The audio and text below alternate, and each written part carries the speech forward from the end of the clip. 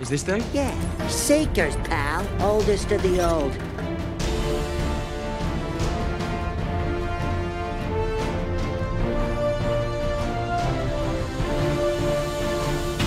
Welcome back, Autobots, Decepticons, and everything in between, to another episode of Fixing Transformers. And in today's, we're going to take a look at the other 5 Seekers that were shown in Transformers Revenge of the Fallen. So without further ado, let's jump right in. Now, the term Seeker in Transformers lore is usually referred to Starscream and his squadron. But like most things in the Bayverse, it gets flipped upon its head. You see, the Seekers in Revenge of the Fallen refer to a group of early Cybertronians who worked under the dynasty of the Primes, seeking out planets that had no life on them so they could build star harvesters upon them. Star harvesters were constructed to harvest energon by destroying suns, and this energon would be used to recharge the Allspark when it was low. The Primes set out with one rule: never destroy a planet with life, until one of them tried to defy this rule, and his name forevermore was the Fallen. You see, around 17,000 BC, the 7 Primes reached our solar system in their quest to build a star harvester, but they discovered that the chosen system contained a life-bearing planet, and the 6 Primes objected to using the star harvester on the system's sun. The 7th, however, intended on using the harvester anyway. This Prime by the name of Megatronus quickly turned on his brothers and their creed, waging war against them, with those who agreed with his ideals on his side. After attacking his fellow Cybertronians and slaughtering a large amount of early humans, he was thereafter known as the Fallen. The remaining Primes mounted an attack on their new nemesis, and hit the Matrix of Leadership. Without it, the Fallen could not activate the Star Harvester. In a tomb composed of their very own bodies, on the planet he sought to destroy, the 6 Primes used the last of their energy from the battle to completely seal it. Sometime after the battle finished, the Fallen forged a Decepticon faction, and dispatched many Seekers to locate the Matrix. Jetfire was one such Seeker dispatched by the Fallen. However, Jetfire and the other Seekers were unable to find a tomb that the Primes had forged. The only clue they could find was a riddle. When dawn alights the dagger's tip, 3 kings will reveal the doorway. Eventually, the Fallen abandoned the Seekers, and they were forced to go into stasis lock out of a lack of energon. This now leads us up to the events of Revenge of the Fallen. Before Sector 7 was shut down, Seymour Simmons copied as much research as he could, including the files related to Project Black Knife, a project commissioned after Sector 7 became increasingly aware of Cybertronian activity on Earth. The project discovered alien markings inscribed on ruins all across the planet, along with detecting radioactive signatures all across the country, raising the possibility that there may be aliens lying inert on the planet. For unknown reasons, however, this evidence was deemed inconclusive, and the project went nowhere. After Wheelie was brought in to help figure out what the cyberglyphics meant, he noticed that they were the language of the Primes, and pointed out that the various images of vehicles were Seekers, and could read the language. He would later pinpoint where they were located on the map on Simmons' wall, with the closest one being in Washington. Once at the Smithsonian Air and Space Museum, Wheelie pointed out that the Lockheed SR-71 Blackbird was a Seeker, and they used Allspark Fragment to give life to it. The Seeker turned out to be Jetfire, and throughout the film he would help Sam and friends decipher the cyberglyphics, along with help finding the Matrix of Leadership, which would later be used to revive Optimus. He would tell them the story of the dynasty of the Primes, and Megatronus' fall from grace, along with telling them that he changed sides to the Autobots after seeing the Fallen's true colors. During the Battle of Egypt, however, Jetfire was mortally wounded by Scorponok, and after Prime was revived, the Fallen snatched back the Matrix to power the Star Harvester. Jetfire took it upon himself to sacrifice himself so Optimus could use his parts to be able to stop the Fallen, and his sacrifice wouldn't be in vain, since thanks to Jetfire, Optimus is able to destroy the Star Harvester, beat Megatron, and kill the Fallen. And after his parts were dumped in Egypt, Jetfire's story in the former Transformers cinematic universe will come to a close. Now, as I said earlier, Jetfire was not the only Seeker, since there's still 5 more in the United States, according to Wheelie, and possibly many more in other countries, but I'll get to that idea in a bit. But the other 5 Seekers that we saw were a Ford Model T, a B-24 Liberator, an F-104 Starfighter, a Dreyfuss Streamlined New York Central Hudson locomotive, and lastly a 1950 GMC 250 flatbed. Now, though these vehicles are confirmed to be Cybertronians thanks to Wheelie's line,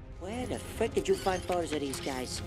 Is this they? Yeah, Seekers, pal. Oldest of the old. they were never given any proper names. And since the Bay films are now discontinued, since Hasbro is now moving forward with the Bumblebee cinematic universe, we can only speculate on who these 5 Seekers could possibly be. But before I get into who they could possibly be, a quick word from today's sponsor, Dashlane. Now, as we all know, the internet can be a dangerous place, and when browsing it should be essential to have an extra level of security. That's exactly what Dashlane provides. Dashlane can be your one-stop shop for your digital identity by managing all your passwords so you don't have to keep track of each one, along with personal information and financials, making your digital life safer and more secure. Dashlane works across all devices, including all Apple products, PC, Android, Safari, and Chrome. Dashlane also has a secure autofill feature, which works for personal information and credit cards, saving you time when you shop online. It also has a built-in VPN to prevent prying eyes from tracking you, and it also helps you access content from anywhere, plus dark web monitoring to see if your information is being bought and sold illegally. To give it a try for free on your first device, go to dashlane.com/transtheories and use my promo code TRANSTHEORIES to get 50% off if you want to upgrade to premium. Now that's a heck of a deal, and I want to say thank you Dashlane for sponsoring this video. So with that said, let's start off with Model T and see who he could possibly be. And well, out of the 5 unknown Seekers in the United States, he's the only one who actually had concept art. And if it looks familiar, that's because it was repurposed for Ransack. Ransack was based upon the concept design of the Model T, created during production of Revenge of the Fallen, which existed in both a Ford Model T variant along with a biplane variant that got used for the toy. In a featurette on Revenge of the Fallen's home video release, a scale chart is visible that includes the biplane design amongst the film's Decepticons, having a height just at 12 feet. So with all that info in mind, if we would link the Model T to a character, our best bet would be Ransack. And possibly sometime after this photo of him was taken, he scanned a biplane as his new alternate form, which would make his quest in finding the Matrix more efficient. Now let's move on to the Hudson locomotive, and see who he could possibly be. And well, the best answer would be Astrotrain, for the fact that it's a train. And I already know I did a theory on Astrotrain in the past, saying it was a subway train in Dark of the Moon, but this is an alternate theory, proposing that this Seeker is actually Astrotrain, since my other theory had a lot of holes in it, and it was more structured to be like a What If I Survived type video. So with that said, I think we can all strongly agree that this train Seeker is most likely Astrotrain. Now let's move on to the B-24 Liberator Seeker and see who he could possibly be. And well, only one candidate comes to mind, and that candidate would be Lugnut, since in all of his incarnations he's been some type of bomber plane. And if you remember his hunt for the Decepticons incarnation, he was a mix between a B-24 Liberator and a B-17 Flying Fortress, most likely due to licensing issues. So with that said, I think it's safe to say that the B-24 Liberator Seeker is probably Lugnut. Now let's move on to the F-104 Starfighter Seeker and see who he could possibly be. And well, the Starfighter could really be anyone, but if I would have to take my best guess, it does have a vague resemblance to Ramjet. If you substitute the silver for white, honestly, your guess is as good as mine with this one, and sadly we'll never get a concrete answer. Now lastly, let's move on to the 1950 GMC 250 Flatbed Seeker and see who he could possibly be. And like the Starfighter, can honestly be anyone, but a candidate that jumps to mind, to me at least, would be Cup, since Cup fills that hard and old man role, similar to Jetfire. And an old beat-up 1950s GMC would work perfectly for his alternate form, because his G1 counterpart was also a flatbed truck. And with that was all the American Seekers. But I'm not done yet, since there's still 4 other Seekers from Europe that we haven't talked about yet. And though they're not confirmed to be Seekers, I have a good explanation on why they probably are. First of all, let's start off with Bulldog. Now Bulldog is evident to be a Seeker, due to the fact that he has very similar traits to Jetfire. Both of them suffered from dementia, and both are falling apart. Right,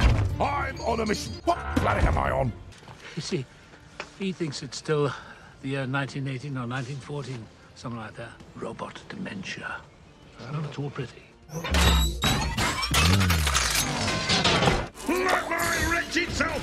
Rusted my arm! What's the matter with it? Oh, my bits have fallen off. Now you could make the argument, since Bulldog served in World War I, that he's not a Seeker, since B and Hot Rod both served in World War II, and they're clearly not Seekers. This is where I have to disagree. We know for a fact that Bulldog is much older than Bumblebee and Hot Rod, due to the fact that in The Last Night, he was falling apart, similar to Jetfire, but at a more excessive rate, and B and Hot Rod did not have this issue. The only reason why Bumblebee had a falling apart ability was due to Kate Yeager and not old age, and B was able to put himself back together quickly, unlike Bulldog who had to gather up all of his pieces. And you could say that Prime from Age of Extinction was falling apart as well, but he was severely damaged from his brawl with Cemetery Wind, and only his ear came off and nothing else. And take into account that 21 years after World War I, World War II commenced, and in Transformers years that's nothing. So with that said, Bulldog is definitely much older than your average Cybertronian, and since he shares the same traits as Jetfire, such as dementia and falling apart, I think it's safe to say that he is a Seeker. Now let's move on to Lieutenant, also known as Spitfire. Now very little is known about this character, since he appears in this one shot, falls on the ground, and is never seen again. But this short scene of him does give us a clear diagnosis that he is of old age, due to the fact that we can see his legs twitching and his feet giving way before he falls face first into the ground, clearly showing he's an old Transformer, who's been around way longer than your average Cybertronian. Now though this doesn't mean he's a Seeker, if we take into account Bulldog's and Jetfire's condition, Spitfire's definitely heading down the same path, evident by the fact that he's very weak and doesn't have the strength to walk a few feet. This could possibly be a form of robot arthritis. With that said, it's likely for him to be a Seeker. With Spitfire out of the way, this now leaves us 2 potential Seekers left. one of which Edmund Burton has. That would be the unnamed fictional Northrop. I say fictional since the Northrop aircraft is a mix between a B-35 and a B-49 Northrop, creating a hybrid version that does not exist in the real world.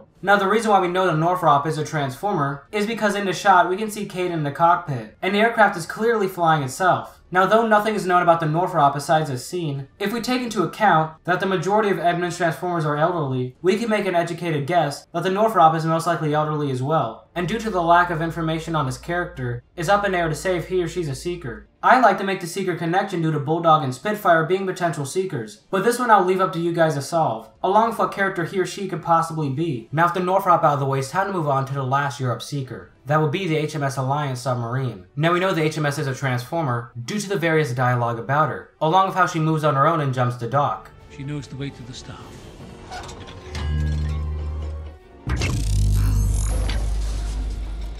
Oh, the old girl still got it. Jumped? What do you mean jumped? The old World War II sub jumped its moorings. They're in a Transformer. With that evidence at hand, we know the sub is a Transformer, as well as being a she, and only one candidate comes to mind on who this Transformer could be. That would be Nautica from the IDW continuity, and the character of her was created way back in 2005, envisioned as a submarine Transformer who had limited space travel capabilities, and those capabilities will come into play later. Now Nautica did have a concept art created for her during the last night's production, though it was never used, so we know that she is a Transformer, but how do we know if she's a Seeker or not? Well, we know she's a very old Transformer, not just because she's a World War II sub, but the fact that Cogman calls her old. And Cogman has been around for 700 years, approximately the year 1322, serving the Burton family up until the last night. I've been a butler to the aristocracy for 700 years. You are the worst I've ever worked for. If Cogman calls her old, we can infer that she's definitely older than your average Cybertronian. This line of reasoning can also be backed up, since Nautica was possibly the only Transformer who knew the location of the Guardian Knight ship, concluding at one point she had ties with them, lining up with the Seekers being extremely old Transformers, and though none of the alleged Seekers I mentioned are confirmed, I think it's safe to classify them as such, due to all the information I put on the table. Now that said, there's one thing all Seekers possibly may have in common. That would be built-in space bridge technology. Jetfire was able to teleport himself, along with Sam and the gang to Egypt. Nautica's bio, according to TF Wiki, says that she has time travel capabilities, most likely something similar to the space bridge tech Jetfire has. Shut up. I told you I was opening a space bridge. It's the fastest way to travel to Egypt. Now though we may never know for certain if these other Seekers have this ability, I think it's safe to say that if Jetfire had it, then most likely all the other Seekers had it as well. Now another question that comes to mind is how was Edmund able to get all these Seekers? Well, if you think about it, Edmund is an interesting case, since he has many more Transformers in his possession, such as the watch that killed Hitler, Hot Rod, his cane, and Cogman, who's around 700 years old. The man even has a pillar, and much more Transformers related items. This all goes down to one thing, him being part of the Order of the Witwickens, a group dedicated to hiding the existence of Transformers on Earth, being established in 484 AD. Since the Order's been around for so long, it's highly likely they would come across Seekers, and eventually Edmund grouped up all the ones that he knew of back to his castle, hence why he has so many potential Seekers. Now the last thing I want to cover is the 7th American Seeker that was cut from the film. That would be the Convair F-102 Delta Dagger Seeker. Now this was a real prop shown for some time at the Transformers exhibit at the Smithsonian Air and Space Museum, since if you remember, that was where the shots of Jetfire were filmed. Now this was one of many images on display, and oddly enough it was never shown on screen. You may think you see it in the shot next to the F-104 Starfighter, but oddly that's another photo of an F-104 Starfighter, and not the F-102 Delta Dagger. We can further back up the fact that the Seeker was cut, since Wheelie only showed 6 dots on the map instead of 7, concluding the Seeker to be cut. And just like that, that was who were the other Seekers. I hope you guys enjoyed this video, and if you haven't already, check out the Fixing Transformers playlist for some more awesome theories. But before I go, I want to say thank you to all my Patreons and channel members for supporting the channel. It means a lot and keeps my channel running, so big fat thank you to you. And as always, if you enjoyed this video, please give a like rating because it helped the channel a lot. With that said, hit that outro.